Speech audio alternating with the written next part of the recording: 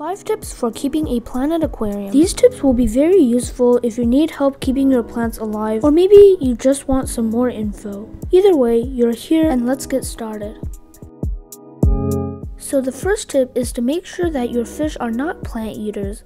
A lot of fish, such as goldfish or cichlids, will eat a lot of your live plants, so you need to be aware of that. Definitely know what type of plants you can keep with your fish. This is very important because a lot of people don't care about what plants they're keeping, and what ends up happening is that your fish eat all your plants. Some fish that eat plants include goldfish, cichlids, Buenos Aires tetras, common plecos, and a whole bunch more. Shrimp will sometimes eat a little bit of plants, but not a lot. So the first tip is to make sure your fish won't eat plants. My second tip is to not keep the lighting too high. Now, this really depends on the type of plants you're keeping and the type of light you have, but most plants are very prone to getting algae on them, so I recommend to not keep your lighting too high. If you can't control the lighting, then try to turn the light on for lesser hours a day. Normally, you shouldn't be keeping your lights over 10 hours, and if you have high lighting and you can't control the light, then try to keep it on for 7 or 8 hours. You can use a light timer to set the time on when you want to open and close the lights, but if you don't have one of these timers, then you can close the light on and off by yourself. My tank lights are kept on for about 9 hours a day, which I think is the perfect timing. The third tip is to keep a cleanup crew.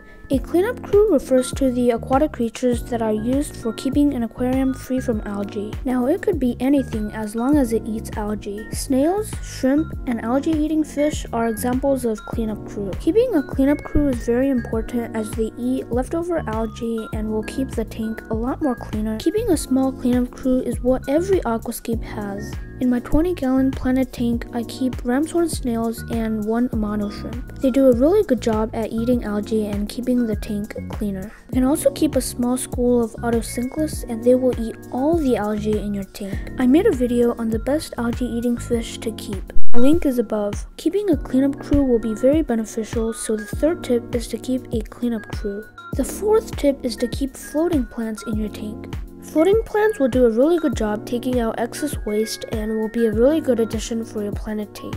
There are tens if not hundreds of types of floating plants. It could be really difficult to choose, so I made a video on the best floating plants to keep. The link is above. Anyway, floating plants can also help block out light if your light is too strong. A lot of people, including me, like floating plants because they provide a decent amount of shade, and I found floating plants to be very useful and natural. So the fourth tip is to keep floating plants in your tank. My final tip is to use liquid fertilizer.